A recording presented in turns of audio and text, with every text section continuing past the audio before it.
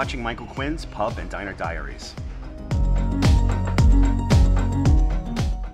Going to the Floridian Diner, a place that I've basically been going there my whole life, and they reopened after being closed for an extended period of time.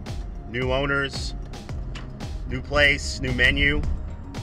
I'm excited. Let's do it. So this is the neighborhood I grew up in, right here. I've got Avenue R over here, Michael's Restaurant with the famous sauce.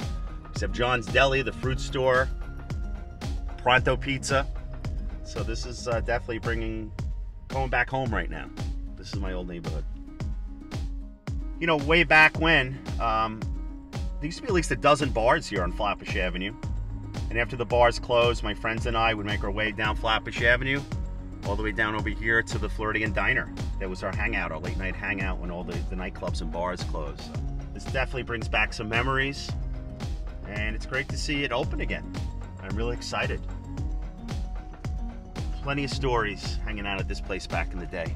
It's definitely an iconic diner here in southern Brooklyn.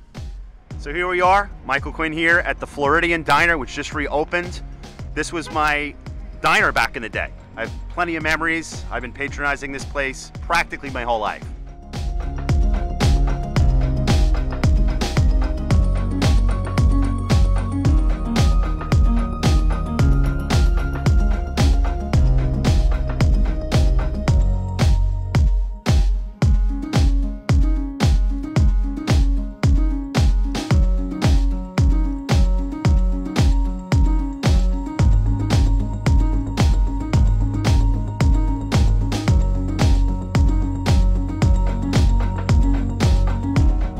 See you next time.